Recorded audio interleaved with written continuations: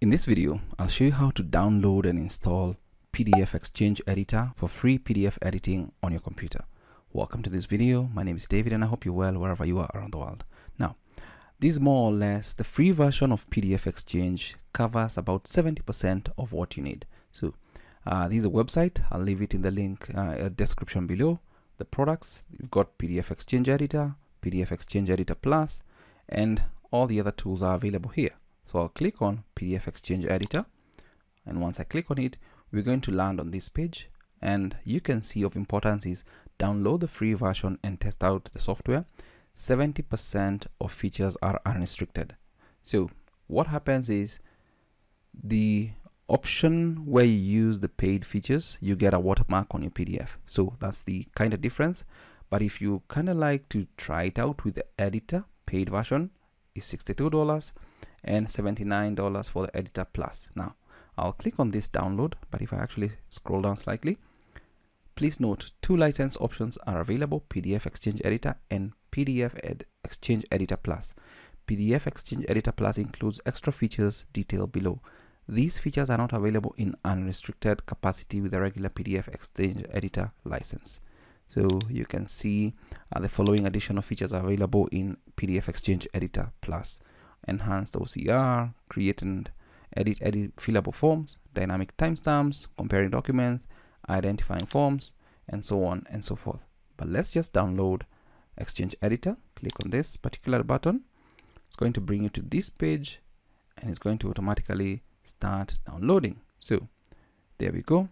I don't want to buy now, so I just want to try it out and use it for free. That is the free version right there, so that we can see what it can do more or less right here. But it's good to have a variety of PDF editing applications that we can use, and as I mentioned in previous tutorials, I've covered PDF Gear, editing using Canva, editing using LibreOffice.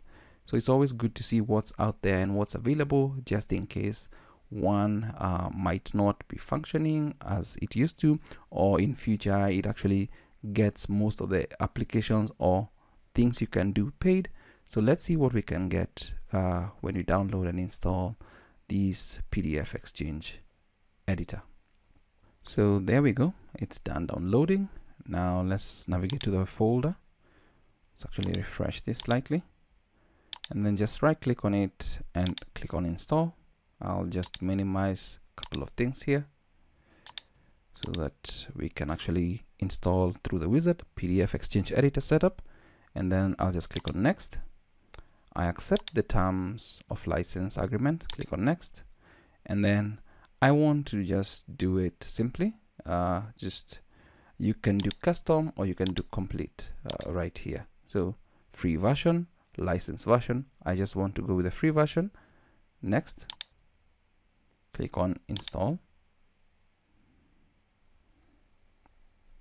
So previously, if you have the license or you have paid for the license for PDF Exchange Editor, then that's where you head to input your key. So Tracker Software Products Canada Limited, click on yes.